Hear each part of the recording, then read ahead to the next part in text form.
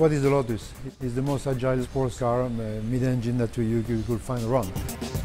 I think the Elise is an iconic car. It's been on the market for 15 years now. It has redefined and reshaped the segment that actually it is in, and I believe it deserves a successor. Redesigning the Elise, it's a great responsibility. The Elise is still today the most iconic car of the last 20 years. The Lotus Elise is targeted on two main groups. The one group is the young urban successful professional in his state of life where he can't really afford a very expensive sports car but still wants to drive a purpose-built sports car. The second one is clearly for people who want to have another sports car which is just for the weekend and for short drives and having fun.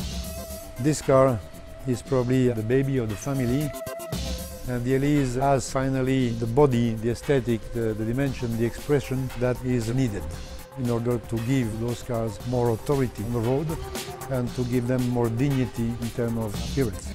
But I think the new car that you will see in Paris has all the ingredients to be an excellent sports car for the purists, but also maybe to go a bit more feminine, to have a versatile two-seater, open roof city car. The Elise is grown up, the Elise has become mature.